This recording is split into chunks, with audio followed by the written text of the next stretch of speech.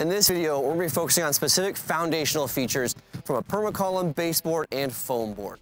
In addition to that, we're going to look at also site prep. And you can see in this pad, there's a beautiful gravel pad that was laid out. This can help keep your building on schedule, make sure you're not eliminated from rain or anything like that. It's going to hold your building back. And then also, you've got an open side down both sidewalls that allow a grate all to go through here, your trusses to be run, your steel to be run, which helps keep your project on schedule. So anytime you're talking about foundation, that's a key component that allows your concrete to be poured and everything to go smoothly for your project. And then as you look on down to the side here, you've got your foam board and your baseboard and your perma-column. And so we'll start first with our perma-column.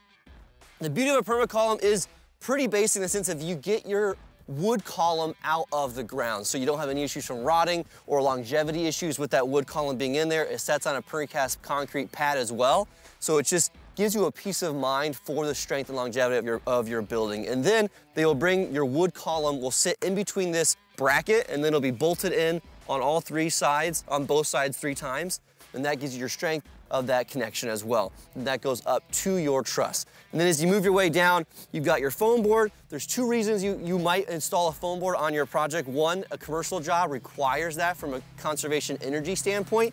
And then 2, it keeps your frost out of the building, so it keeps it cooler in the summer and warmer in the winter times, reducing that energy cost that you might have, which can have value to it. And then that gets bracketed to your baseboard that we'll talk about in a second.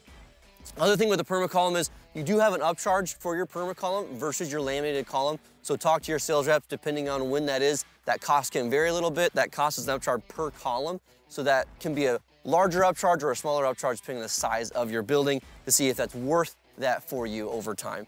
And as we move over to the other side, you can see this laminated column. This is a 2x8 laminated column. That's your baseboard. This is what you attach your concrete to. Obviously your foam board, as we saw on the other side. Some companies might do a 2x6 or a 2x8 or even a 2x10 if it's called for. 2x8 is really a great size. It allows foam boards to be attached. It gives your concrete guide time and size to pour that to. A 2x6 can make that a little tougher since it's smaller. So something to keep in mind when you're doing your baseboard. And you can see that they tack your baseboard onto your concrete perma-column on both sides and all the way around your building.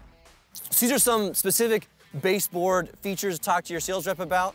You could also do concrete bracketing. So you pour your concrete, you pour a footer, you can bracket your columns onto that. So we'll talk about that down the road. And you got perma-column and then laminated columns. So those are kind of your 3 main columns you can look at. This is one feature to maybe talk to your sales rep about as you're looking at your project.